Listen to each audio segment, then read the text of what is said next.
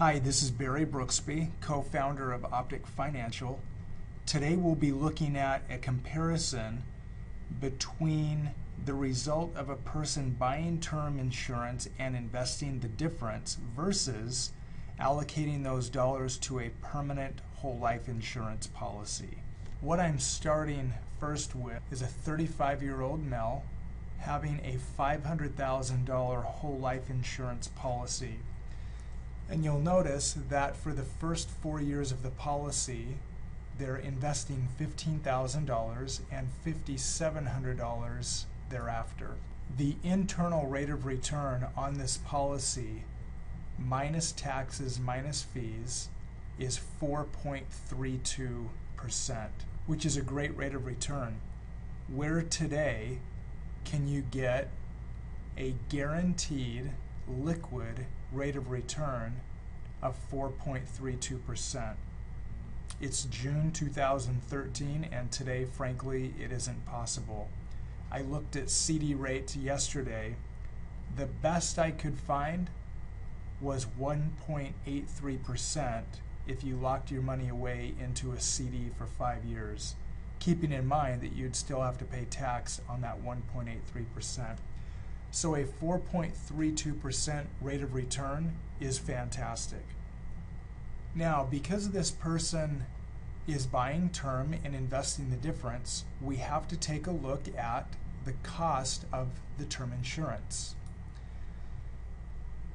Same $500,000 term insurance policy. It's a 30-year term policy that would project out to age 65.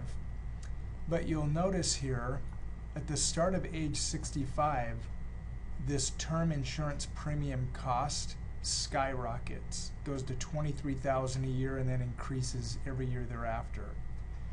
So we're showing that this term is going to cancel at age 64, which by including the term insurance cost, you notice that the internal net rate of return now on the whole life permanent policy is 4.5%. Again, most typical financial planners are telling clients that once they hit this magical age of retirement, 65, that they're not going to need life insurance. They would have invested the difference, so they would have built up all these assets and have this large net worth when they're 65, which they're told they can now self-insure. Use the assets that they've created, get rid of their term insurance. They no longer need life insurance because they are now self-insured, which frankly is a myth, but that's for a different time. This $15,000 that is being invested in the market is going to earn a rate of return. If we look at the returns, had you invested these dollars in the market over the last 10 years, you would have earned a 2.6% rate of return following the Dow, or a 4% rate of return following the S&P. But let's be a little generous here and show a 7% rate of return. This 7% means year in and year out a 7% rate of return without ever a down year, which isn't possible. We've never seen it. But we're going to be generous and go ahead and include a 7% rate of return on this $15,000 and the $5,700 thereafter. Keeping in mind that with this 7%, there's an increase. So taxes are going to have to be paid on this interest being earned.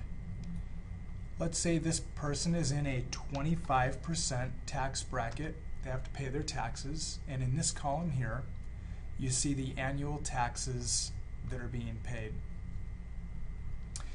Because they're invested in the market, stocks, mutual funds, 401k, IRA, there's a management fee.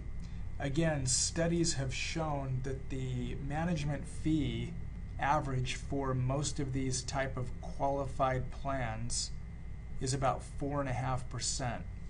We'll be conservative and show a 2.5% management fee. So with the taxes in this column, the cost of term insurance in this column, and the management fees associated with the account, we have the end of year balance on this alternate account in this column here.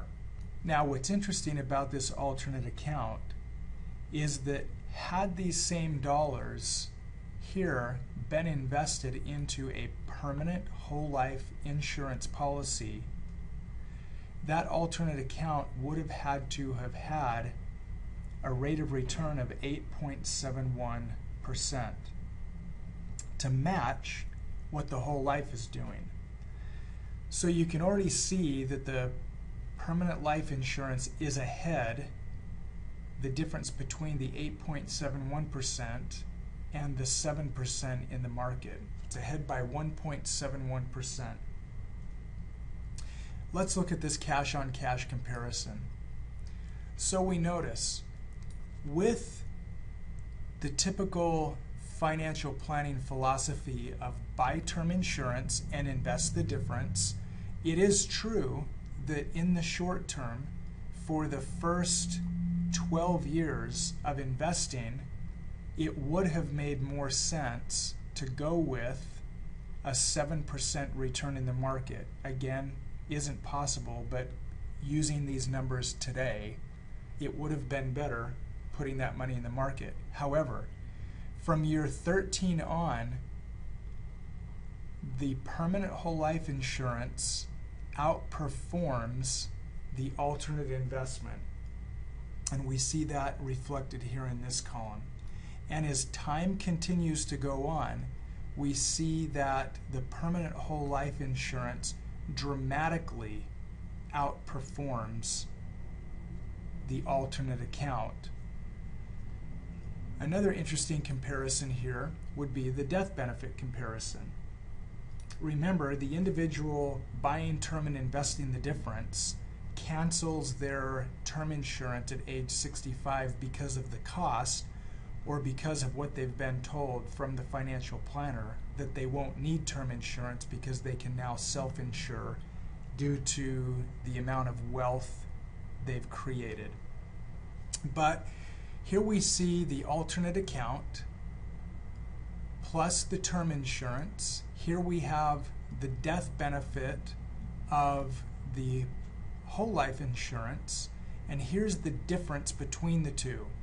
We're showing that even in the first year, the death benefit is better with the permanent whole life policy, and we continue to see that it outperforms the alternate account dramatically. Notice here at age 65, there's a decrease in the death benefit because the term insurance goes away, but the whole life policy continues to build cash value and death benefit. So as you look at this scenario, we've taken this individual out to the age of 85. There's a $789,000 difference in the death benefit, and the cash on cash comparison, there is a $489,000 difference. As you consider what we've gone over today, buying term insurance and investing the difference versus allocating those dollars to a permanent whole life insurance policy, you can clearly see not only is the cash on cash benefit better, but you also get a death benefit on top of that. There are many, many other benefits of having a permanent whole life insurance policy as well. Today, I've shared with you just a few.